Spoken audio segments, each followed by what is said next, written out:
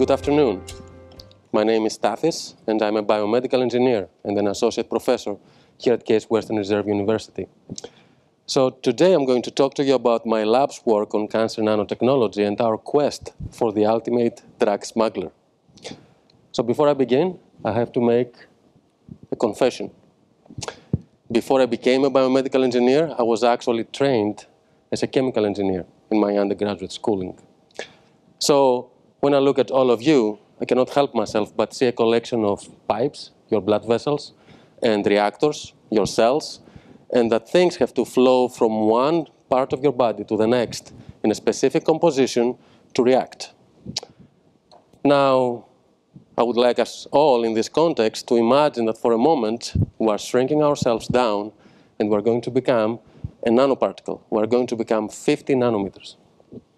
And we are flowing in the bloodstream, and what do we see? We see those donut-shaped big red blood cells, and we're bouncing off them, and we're actually about 100 times smaller than them.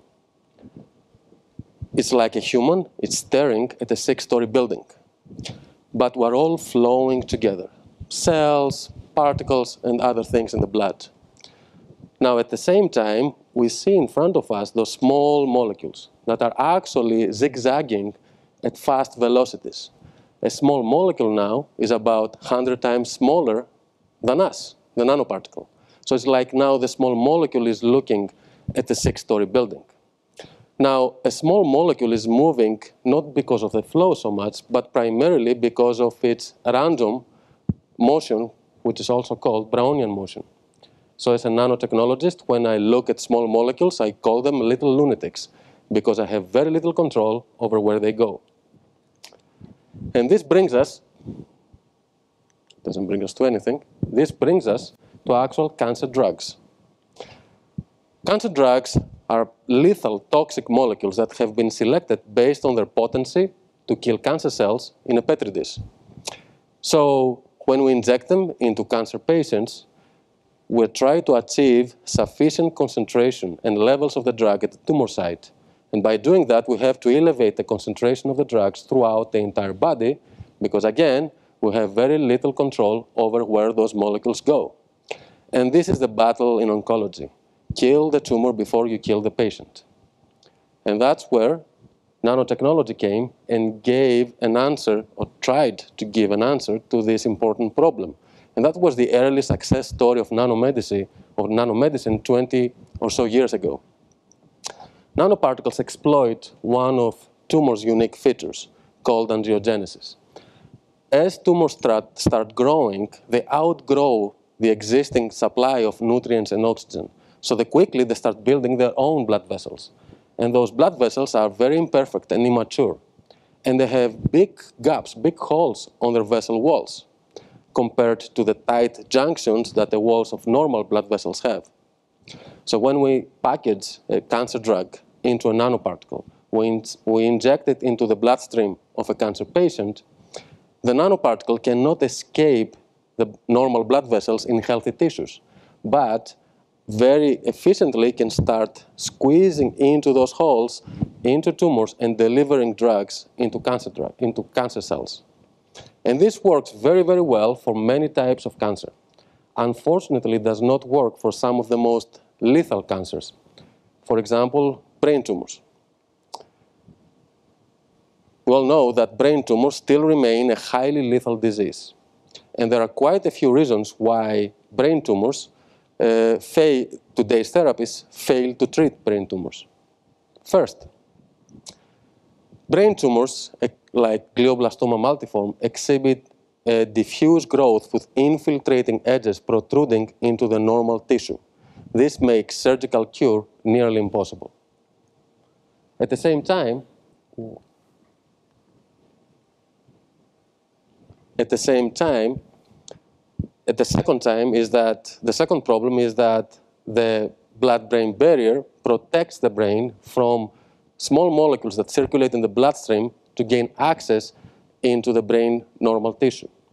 And last is that brain tumors consist of cell subpopulations with actual great plasticity, including cells that have stem-like properties that are highly resistant to chemotherapy and radiation. And these are the cells that are responsible for the rapid recurrence of the disease. I apologize for this. Okay. So in order to tackle this serious clinical problem, we actually use nanoparticles as our building blocks. We have come up with an elegant way of taking any nanoparticle and giving it two phases in terms of chemical functionality, which now can be used as fittings to start assembling one nanoparticle after the other. Kind of like a stack of Legos. So each nanoparticle can be of different function, can be of different type, while the overall shape of this nanochain particle gives it a unique ability to seek and target the sites of disease. More specifically, we will decorate the surface of this nanoparticle with small molecules called ligands that very specifically target biomarkers of the disease on the walls of the blood vessels in brain tumors. It's late.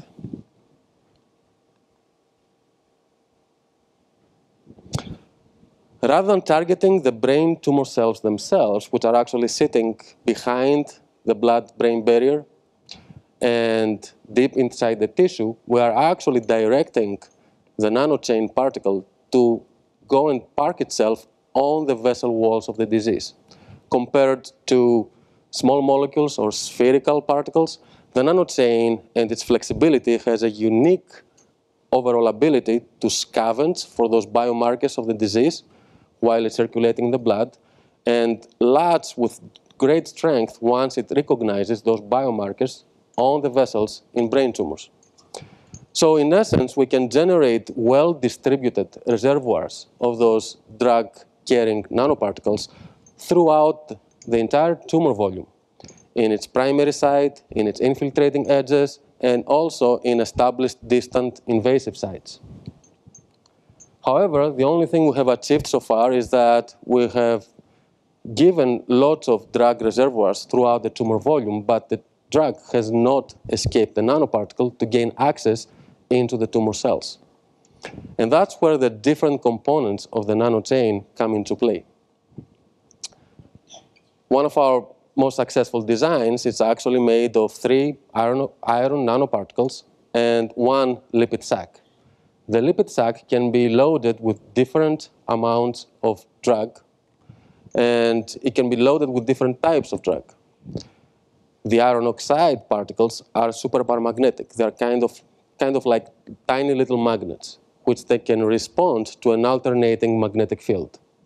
So using off-the-shelf audio amplifiers and a low-power magnetic field, kind of like AM radio, those magnetic particles that make the nanochain, in their effort to align to this radio frequency field, they start vibrating. And this vibration quickly translates to a violent mechanical vibration that shakes violently the lipid sac and bursts it on our command. And that liberates free drug, which can now do what they can do very well. The little lunatics now can spread throughout the entire tumor. So I will try to illustrate this. I will try to illustrate this with images of brain tissues using a microscope. In green, we can see the brain tumor. We can see its infiltrating edges. We can see the migration and the establishment of a new distant invasive site. Now, if we take a closer look, we can actually see that we have in red the blood vessels. We can see the cancer cells behind it. And in blue, we can see those nanochain particles that have docked themselves onto the vessel walls of those blood vessels in brain tumors. So under the influence of a mild radio frequency field, the drug actually escapes the nanocarriers and, like a tsunami, spreads throughout the entire tumor volume and gains access to each and every brain tumor cell. So as new contemporary drugs are continuously becoming available, not only for brain tumors, but also for neurodegenerative diseases of the central nervous system. We work very closely with neuroscientists and neuro-oncologists to make impactful nanomedicines and bring them to the clinic. Thank you.